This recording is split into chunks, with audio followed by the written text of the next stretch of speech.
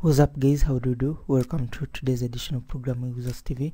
In this class we are going to look at a ChipView. Okay, so with the ChipView, as you can see right here, we're able to select chips or tags, and then just by clicking them, and then of course you can see we have them added right here. Okay, so you can, it's actually a searchable ChipView, so you can basically search stuff and then of course add them. Okay, so basically this ChipView is a combination of various widgets. As you can see, we have our list view. We also have of course it's a list view with checkboxes, and then you also have a search view right here, and also custom views. We of course we can also remove these particular chips once you've added them. So this is in the portrait mode. We can also have it of course in the landscape mode. And of course here we have our landscape mode. We can still go ahead and then search and add them, okay, or we can just come add them by clicking. So this is it guys, this is what we're going to look at. So let's get started. So first and foremost, you have to come right here and then of course apply the application name. So you type the application name, okay, the name of your app, then your company domain, which of course needs to be unique from other domains. Then of course you specify your project location. So of course add the project location right there. Then of course we're going to work with Java. So we come right here, we choose our minimum SDK. We're going to go with API 1500, which as you can see supports approximately 100% devices. Then we have some templates where I'm going to choose the empty activity. Then of course we click next.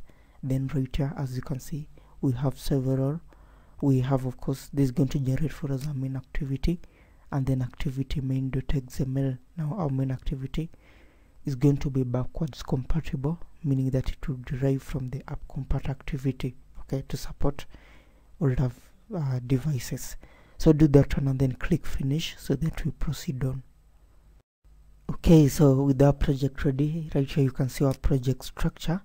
Now we have right here, first we start with the Gradle scripts. Of course normally we have these two build.gradle files. One is the project level, meaning that it is located in our project folder, okay, our root folder. So go over to the project level or the root level build.gradle, and then of course we need to specify this particular Maven repository right here, okay, jetpack.io. so URL is jetpack.io. so come right here, make sure you register it. Why? Well, because the library we're going to use, the third-party library we're going to use, is going to be, of course, has right here the jetpack.io as its dependence, as its repository, okay. Of course the Google and J Center have already been added by Android Studio, and those of course are the default repositories for Android Studio. So go ahead, add jetpack right here. Having added it, then come over to your build.gradle, the app level, okay. We said our minimum SDK version in this case is API level 15. Then right here we are going to add of course Android Studio has added for you the app compat, so all we're going to do is to add the ChipView, okay. Now as you're adding the ChipView, we're going to exclude the support v4, okay, because this library support v4, it is already been defined of course in the ChipView library. Now sometimes if you really don't include it, of course, then your application, I noticed that my application was crashing, okay, with this particular error right here, okay, that program type already present, okay, this backstack record. So please go add it right here to avoid your application crashing at runtime. We're just excluding this particular module, the support v4. So please do that one. Then of course click sync to synchronize your project. Now once we've done that one, then we come right here of course to our resources. Our first and resource of course is our activity main. Now inside the activity main we're going to add our ChipView. Well, ChipView of course is a custom element which we are going to use to display our chips. It basically comprises of course just a list view, a searchable list view a list view with the search bar, and of course if you click items, they get rendered as chips or as tags. Okay, so this is very important, especially if you want to use it for tagging. So go add it right there. Then of course once you've done that one, then of course we move over to a Java code. Now probably main activity has already been generated for you by Android Studio. Now we're going to add 3 imports in fact. Okay, right here we'll have of course the ChipView. We'll also have our simple chip adapter, which is of course the adapter for our ChipView. Then we'll of course have an array list, which is going to act as our data source. Now in this case, you're going to come and then make this activity derived from the app compat activity. Then having done that one, we're going to have a ChipView as an instance field. Then we're going to have a simple method called populate tags. Populate tags is going to, first we're going to define our tags, which is basically an array list right here. We instantiate it.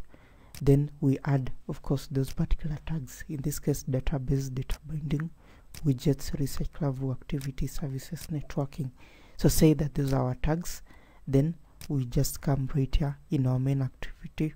Okay, before main activity, we're going to instantiate our simple chip adapter, which is going basically is our adapter. Okay, it will adapt this particular data of course to our views. Then we come right here and then we set adapter. Then ChipView, let's set adapter.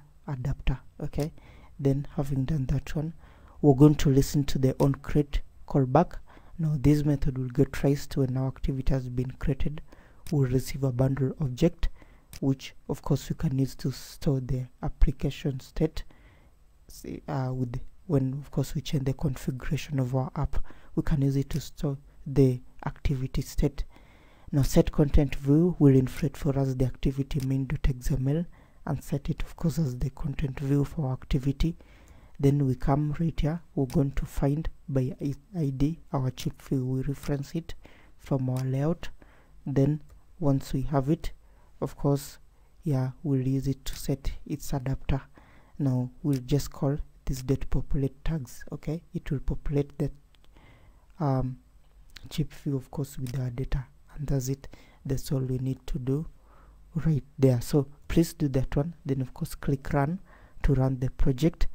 I showed you the demo while we were starting, so just make sure that you like the video, share it, and also find the source code in our website. Okay, if you have any question also, you can actually leave a comment down below. Otherwise, take care. I'll catch you in the next class.